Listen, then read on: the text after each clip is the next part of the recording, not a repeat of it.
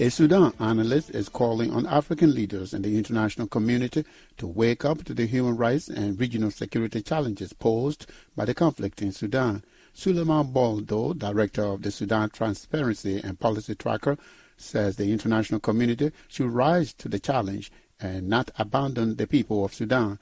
This comes as Rapid Support Forces RSF leader Mohamed Hamdan Daglo Hemeti has been touring several African countries, expressing his willingness for an unconditional ceasefire.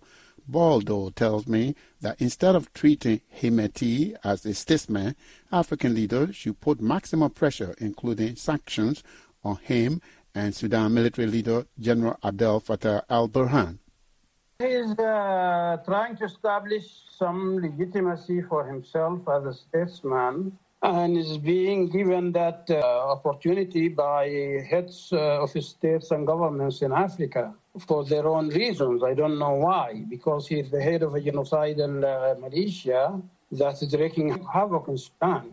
It's a well-established record of mass atrocities, war crimes, crimes against humanity is well-established and independently reported. So I don't know why African heads of state are giving the man all this presidential reception and recognition. I don't see it as necessary for getting him to a negotiating table. On the contrary, they should have dealt with him without according him that recognition. But could it be perhaps that Africa is tired of the killing and the war in Sudan, and they are willing to accept at least a peaceful resolution? Well, you get a peaceful recognition by, avoiding to give recognition and legitimacy to those who are committing the killings and the atrocities. Both the head of the army and the head of the Rapid Support Forces are responsible for the destruction of Sudan and the uprooting of its population. And they should not be given that legitimacy by the international community. And in the fairest order of things, they should not be given that legitimacy by the African heads of state and governments. But how do you bring about peace without the heads of the warring parties? You put maximum pressure on them. You deny them recognition. You impose economic embargoes on them. This is how you do it. And you do it as part of a regional and international integrated, coordinated strategy. I noticed that the military leader, Burhan, has also rejected what Daglo is doing. Yes, he was sort of irritated by the reception Daglo has received, and now he is saying he's no longer interested. Having agreed to this meeting, what happened is that in between, Hemeti has surfaced and began this regional tour and received all this official recognition from several member states of the IGAD, Kenya, Uganda, Ethiopia, Djibouti. He has been to all these states and was received, as a statesman.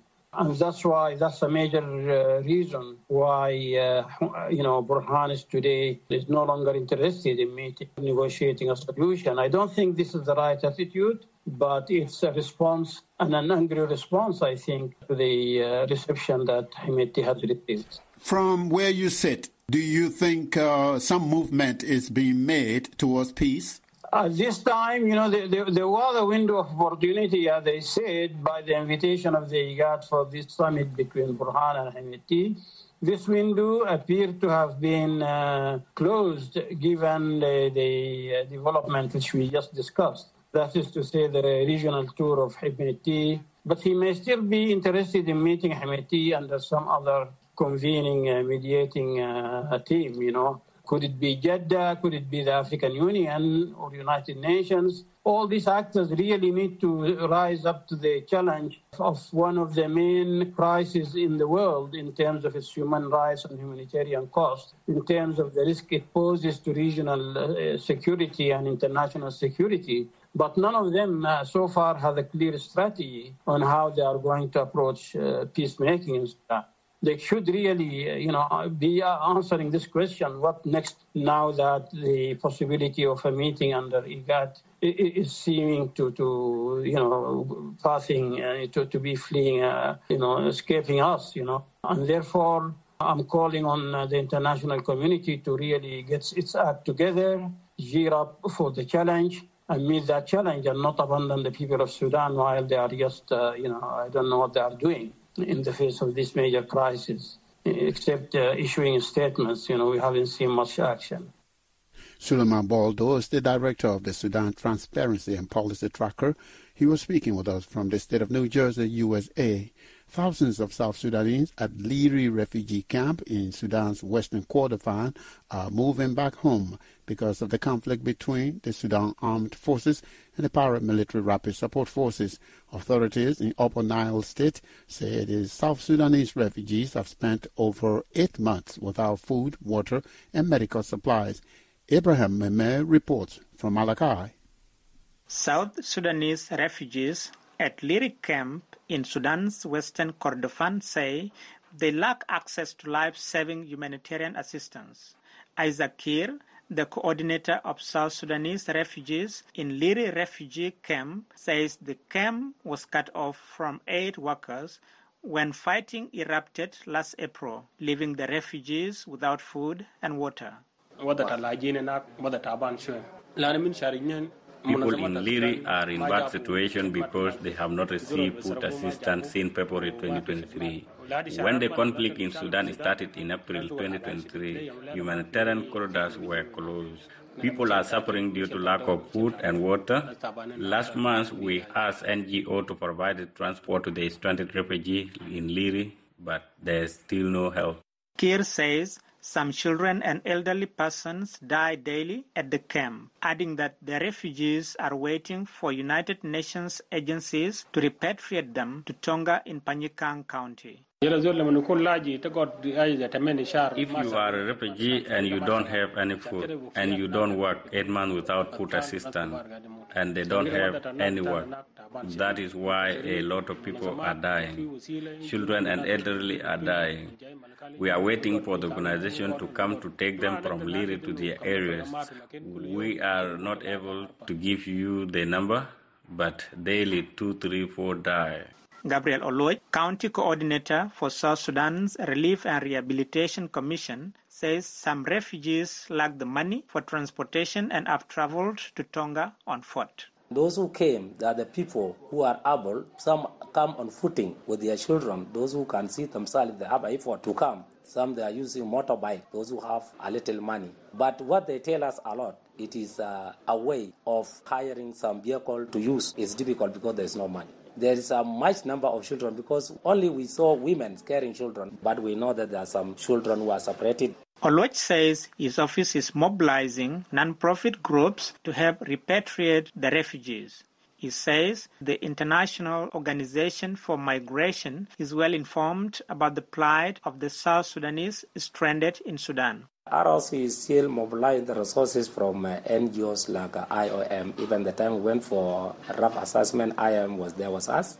And through interview, they get all the information that people want to come back because life is too hot for them and there's no way to let them come. They say they are going also to send the message and they are going to mobilize. But now, due to the Christmas Inn, we didn't get more information how far they reached. The camp in Liri was opened after the outbreak of South Sudan's 2013 conflict. Oloch says many people fled on foot to western Kordofan to seek refuge. Panyikang County authorities say 1,408 refugees from Liri camp arrived in Tonga this week. For VOA News, I am Amir Abraham Court in Malakal. The National Council for Higher Education denies allegations that Uganda may face Nigeria's rejection of its degree certificate over authenticity concerns.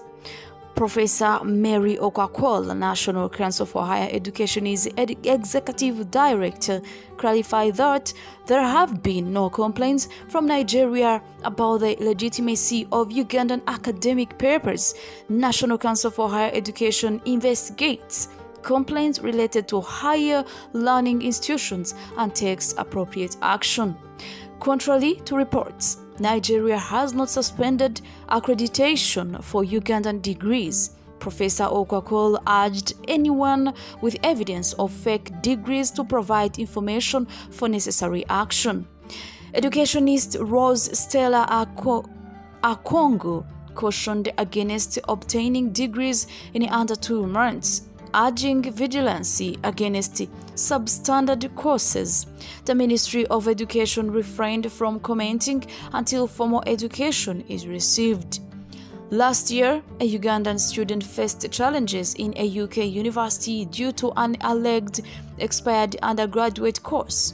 National Council for Higher Education directed universities to submit programs for review, with 2,395 out of 4,369 accredited degree programs in the final stages.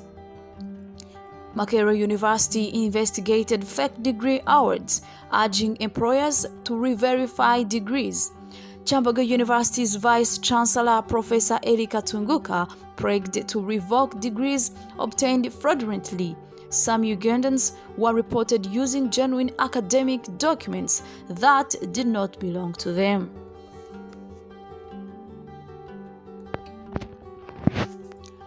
Boeing finds itself grappling with renewed safety concerns as federal authorities announced a temporary grounding of select Boeing 737 MAX planes following a distressing incident involving an Alaska Airlines jetliner. The Federal Aviation Administration has issued an emergency order mandating immediate inspections for some MAX 9 planes, impacting a global fleet of approximately 171 aircraft. This development compounds the challenges facing Boeing, given the history of 2 fatal clashes involving its MAX lineup in the most recent incident. An Alaska Airlines Boeing 737 MAX 9 experienced a fuselage panel blockout shortly after takeoff, resulting in a swift loss of cabin pressure. While remarkably, no injuries were reported. The FAA's emergency order intensifies scrutiny on the safety of Boeing's best-selling plane, raising concerns within the aviation industry. The repercussions of this safety directive are palpable for Alaska Airlines, which had to cancel 141 flights, accounting to 20% of its scheduled departures on Monday.